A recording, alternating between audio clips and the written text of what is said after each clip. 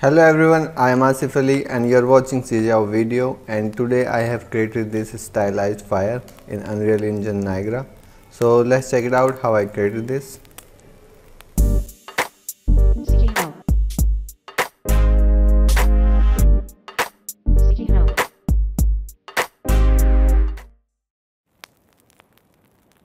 First of all, subscribe my YouTube channel and also click on bell icon so you will receive all new video notification.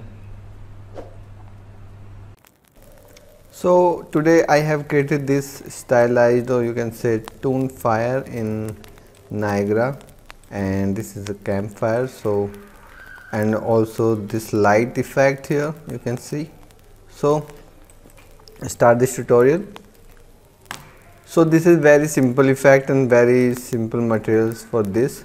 So I have this effect here, you can see I have these emitters, and this is actually the main part of this tutorial is the material, and then I just put the material here so it works like this. So what happening in this material, I'm using this material where I'm using this noise texture. So I'll just show you this material again how I created this. So start this. So I will create a material here, call this fire tooth 01, and what is happening here, I'll take this planer and I'll take a texture coordinate, and I need a mask from this. So I need a one channel, a gradient from this. So I'll take a mask, component mask, and I will take green. So it's up and down gradient. So I have this. So what I will do, first I will create an instance of this so I can show you the values of this, how it will work. So now nothing is here because I didn't save the material and I didn't connect anything. So I'll just connect it here like this and save. So it will look like this, a gradient here, same. So what I will do now, I will add some value in this, so I can adjust the erode part of this. So I'll just make a parameter and call it add. Then I'll use a power. This is also to just control your fire. I will again create a parameter, call it power. So I have two parameters here. Now I will save it. So now if I increase the amount in this, you can see what is happening. Add is just panning the gradient, and the power is fading the edge. So this is the edge of black and white. So power is fading and stretching them, and the add is moving. So if I connect a clamp here, because my color is overpowering the white color, so it will now just limit the value from 0 to 1. Now you can see my add is panning and my power is making it sharp or making it blur. So if I make it sharp, you can see this is still panning. So these two parameters is just for this. Now what I will do, I will take a texture here, a noise texture that I have is this. I will use this because this is Toonish and I created it in Photoshop with cloud filter and some more filters to make this feel. And here I will add this texture over this, connect it here and save it again. So now if I make it like this, this look like this. Now what I can do, I can make it masked and unlit, and I will connect this value in my opacity, and I will use a white color in emissive. So I will take a 3 vector, make it white, connect it to emissive, save. So now you can see this is eroding like this, and this is making sharp or fade. And now what I will do, I will pan this. So I will take a panner,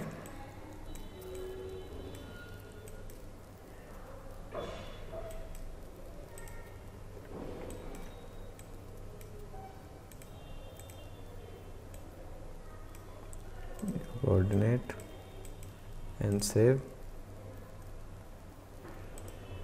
So this texture is panning, and now I can decide how much gradient I want. So this works like this. You can see this is going up, and here I can adjust the tiling of noise. So I can put a multiply here, make one more tile parameter, save it. So now because this is 0, so I will make it by default 1, and this works like this. So I can now adjust the pattern of fire. See, so this works like this. Now what I want, because this is making a square shape, I want a round shape. So I can take a radial exponent, gradient exponent, and this looks like this. So what I will do, I will subtract from this value, subtract from this overall effect, I will subtract this radial and connect it here. Stop. So it will subtract like this because the white part is here. So I will just reverse it by 1 minus.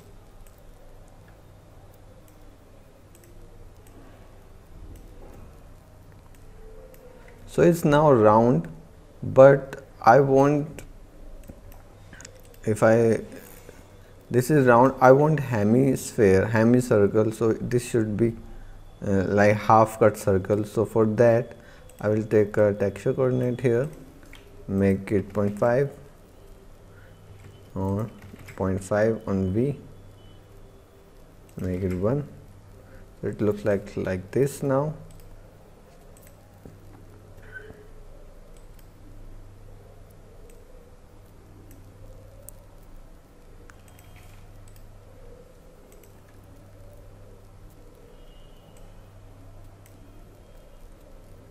Now it's cutting this,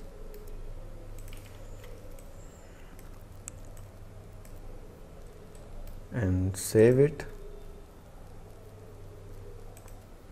So you can see this now.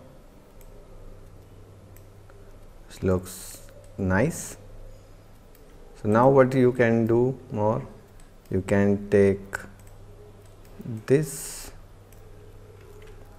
and just multiply this with your texture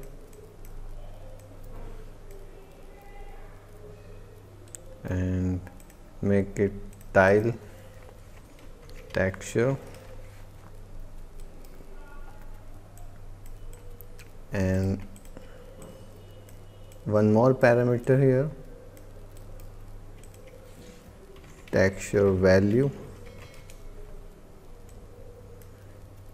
save. So now tile texture should be 1 and texture value like this, or you can increase this, so it will look like this. And now texture tile, can increase this or decrease this value.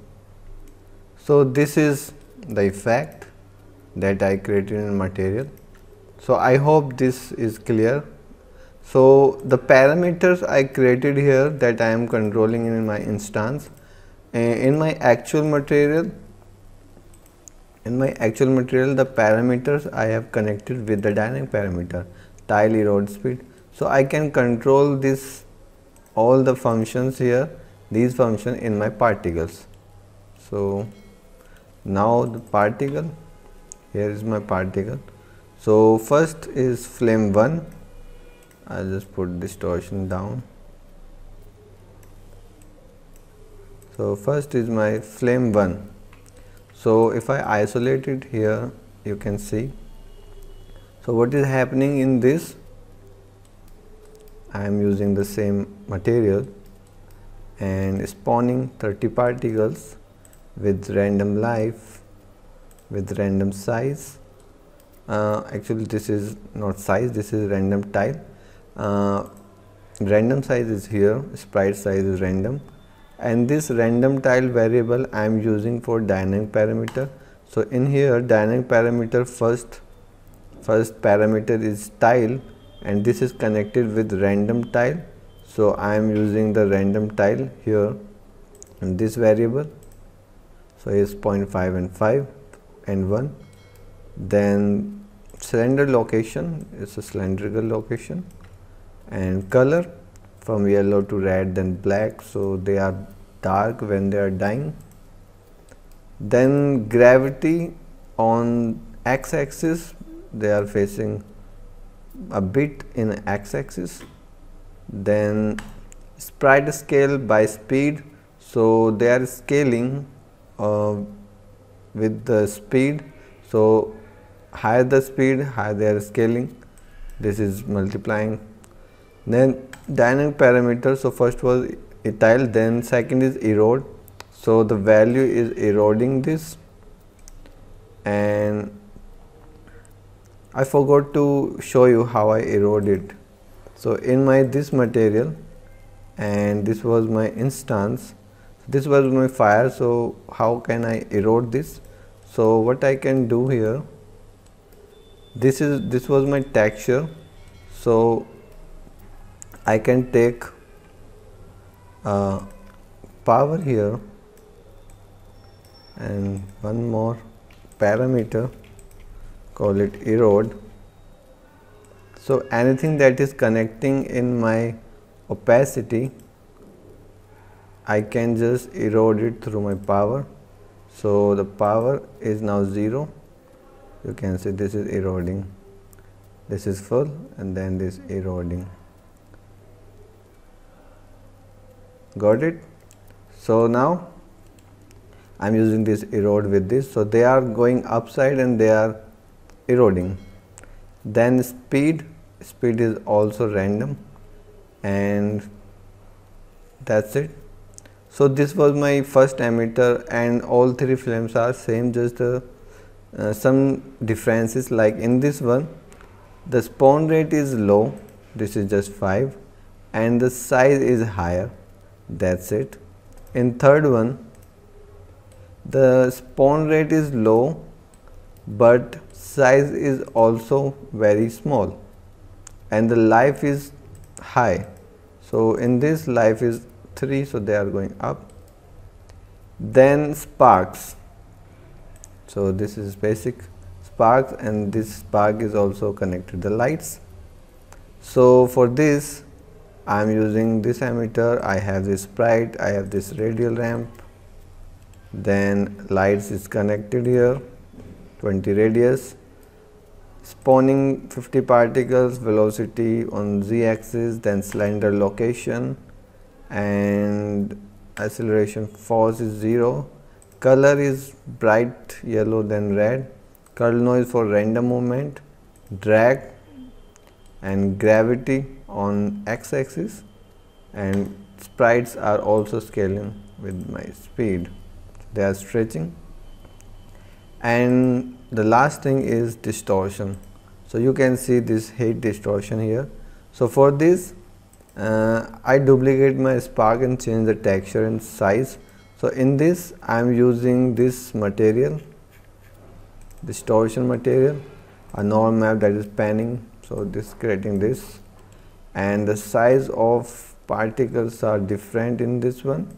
So size is 500, so that's making this distortion.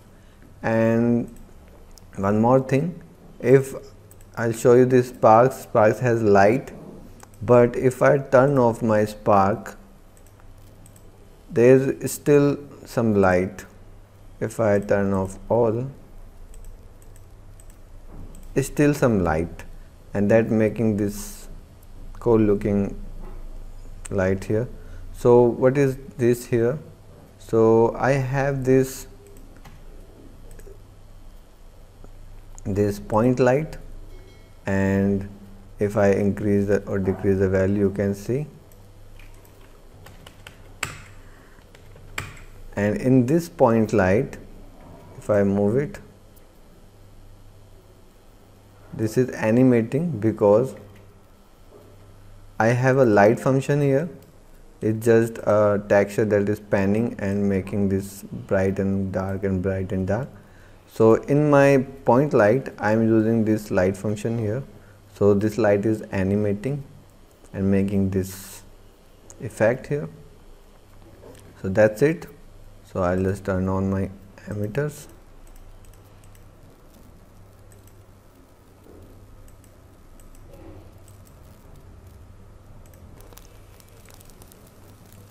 So this is my whole effect and it looks nice.